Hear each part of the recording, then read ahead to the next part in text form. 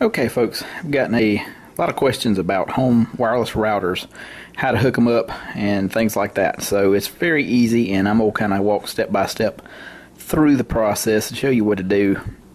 It's not really hard, doesn't take a lot of time.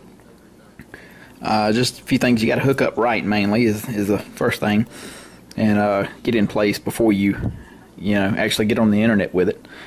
And really, that's all there is to it. So with that, let's get started. And what I've got here is a Buffalo router. Turn the box around where I can open it up here. And you'll see the box comes with the power adapter. Cables. This one comes with an Ethernet cable. And a base so you can stand it upright. Now, also, on this side we've got the CD and the instruction guide with the two wireless antennas right there. Now in here we've got the router.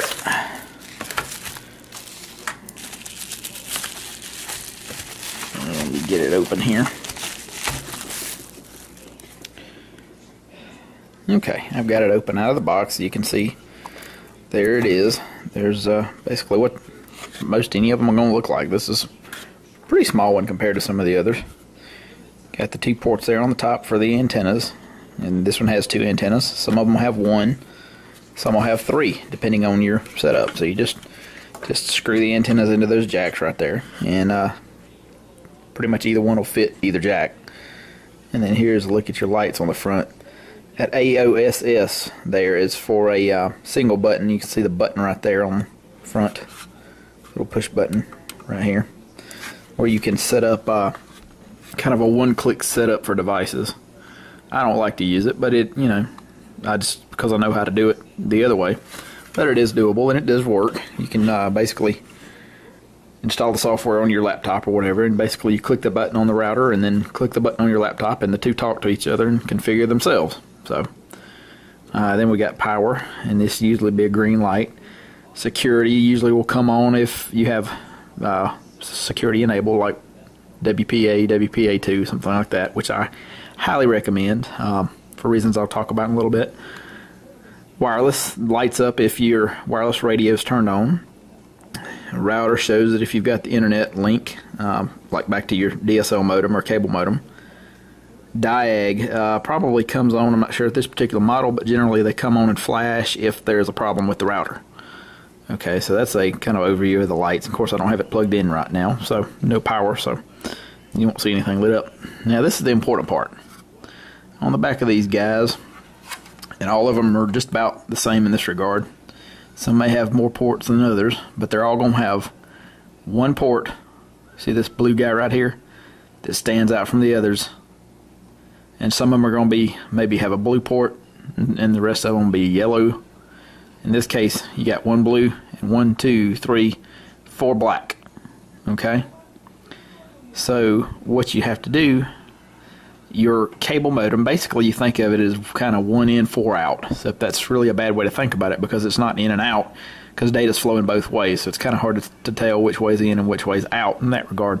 But you've got one connection to the outside world, and then you've got 4 connections to your internal network with your computers plus your wireless. So you've actually got 5 connections. The 4 ports you see here plus the wireless, which you can have, more connections than you would actually need in a home environment, and most small businesses as well. Anyway, so this blue guy right here is going to hook to your cable or DSL modem. Okay, you have an Ethernet port coming right now from, if you don't have a router hooked up, you have an Ethernet port coming from your DSL modem straight into your computer, into your network card in your computer. And it looks like a wide phone jack. It's going to have 8 contacts in it. Maybe I can get this where you can see the 8 pins, if it'll focus on me here. And it's not wanting to really do. Maybe you can see in there. But there's 8. There we go. There's 8 pins in there if you count them. Okay, this differentiates from a telephone jack or something like that. Smaller jacks that are going to have 4 pins. These are RJ45. The telephone's RJ11. These guys are RJ45, which have 8 pins, and that's going to be your network connection. Okay, that one that's going into your computer now from your router. Basically what you need to do is just shut your computer down and unplug the power from your modem, okay, and then plug the Ethernet port, unplug it from your computer and take the end that went into your computer before, plug it into this blue guy here, okay. Then what you're going to do is take this included RJ45 cable here, see that guy in the package, and plug it into one of these 4 ports here. To make it simple, you can plug it into the one labeled 1, and these should be labeled, and they're labeled.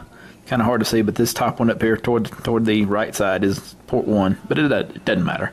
You can plug it into any one of the 4. Then what you're going to do is, and then, you know, plug the other end of that guy. Once it's plugged into here, plug it into your computer. Okay, so simple change out. So now you have a cable, Ethernet cable coming from your DSL or cable modem, if you have cable internet, into this blue guy here. And then you have the cable that came in the box plugged into one of these guys here, and the other end of it going into your computer. And you can also use these other 4 ports if you want to plug in a network printer or another switch, something like that. Like in my house, I use all 4 of these guys.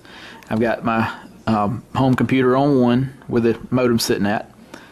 I've got a cable connecting to a switch where my TV in the living room's at, and my DVD player and all that good stuff. And then I've got a adapter box for my alarm system. And something else is in the 4th one. I forget what that is, but they are all tied up. I think I've got a external storage device, something like that. But anyway, you may not necessarily use all these. You may only use one, and that's fine. If you just have one computer and then wireless laptops, you know, you'll just be using one of these ports. So what you want to do after everything's connected up, go ahead and power up your cable modem, your DSL modem, let it come up, and then apply power to this guy right here by plugging in to this port here with the included AC adapter there. So that guy plugs into right there and into the wall. So once your cable modem comes up, plug this guy in, let it come up, and it'll boot up. You'll see lights come on the front flashing, which I'll show you later. And once it comes on up, then you will do the next steps, log on to your computer. You can either run this CD that kind of will walk you through the setup and configuration and all that. If you're really new to doing this, I suggest using that. There is another way to do it through your internet browser. Okay, I went ahead and set the router up with the antennas. You see the 2 antennas went right there, and a little base so it stands up, which is the way I'm going to install it in the particular customer's house. So it basically gets the antenna signal up a little bit higher, and just, you know, get it away from surrounding wires and things like that. Helps it out a little bit. But you can also do this guy like this. You take the base off, of course, but then you can flip these antennas up here, and it will sit flat with the base off, like I say. Sit flat on the desk like that, and that's perfectly acceptable too. So next we'll get into actually load up the computer and get this guy configured.